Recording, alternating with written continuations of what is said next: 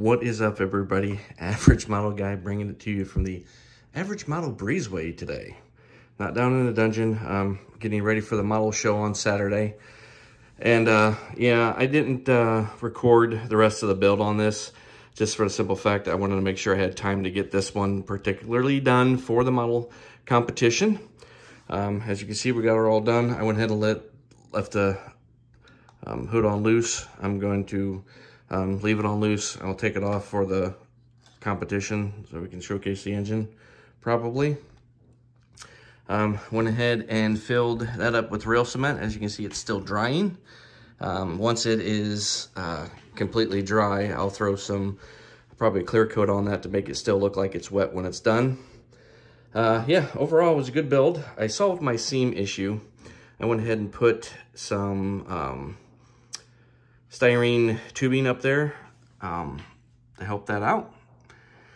So, yep, got her all done. I got a couple pieces of tape on the chain drive there just to hold that. It didn't line up good, but I've got some glue on there. I'm going to take care of that.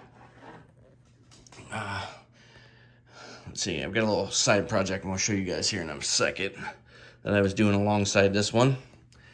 All right, here's our front. Oh, I gotta fix the front windshield that popped out on me. Here's our side, other side. Our little gauges on there. I printed these off and cut them with my Cricut. Made these decals all myself. Actually built this one on Microsoft Paint and then cut and printed it. Same with all these gauges. Made them on, with the exception of this one. I found this one online. An old Tonka sticker there. And then copied it and printed it. So yes, overall, really enjoyed this build. Had a lot of fun with it. It turned out how I wanted it to. Kind of made it like an old school Tonka truck, and I'm really looking forward to see how well this one does in the competition. All right, we'll move this one back out of the way for a second. And since this was October Breast Cancer Awareness Month, I was working on this one on the side. I didn't do a build video on this one, but this is my breast cancer awareness vehicle. Race car, I should say. Modified. Car number 8008S.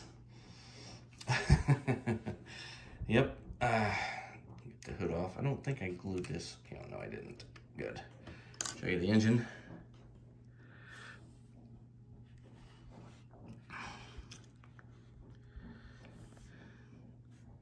Zoom in a little better. There we go. Yep. This one was a quick, fun, easy build. Big one with breast cancer ribbon on the back. So I'm dedicating this one to all the breast cancer survivors. You can get in here and see. I'll have pictures after this video of the build and stuff so you guys can see some of the progress and see the interior a little better on this one. But yeah, I did that one for Breast Cancer Awareness Month. So yeah, these two are going to go to the model competition. I'll throw up another video showcasing all the ones I'm going to take to the competition Saturday. Really looking forward to it. My daughter this time, unfortunately, she didn't get hers done in time. She was doing a Coca-Cola van. She just got sidetracked with being a teenager. You know how it goes. So she won't have anything to showcase. I think she might take one that she already built, her Grease Lightning car. There's a video. If I remember, I'll post a card so you guys, if you want to check it out to see the one that she's actually taking, we'll throw it up there. But yeah, but that'll do it for this episode, guys. So if you enjoyed this video, please slap that like button for me. And if you're not a member of this channel, I'd appreciate a subscription. And I will see you guys in the showcase video next.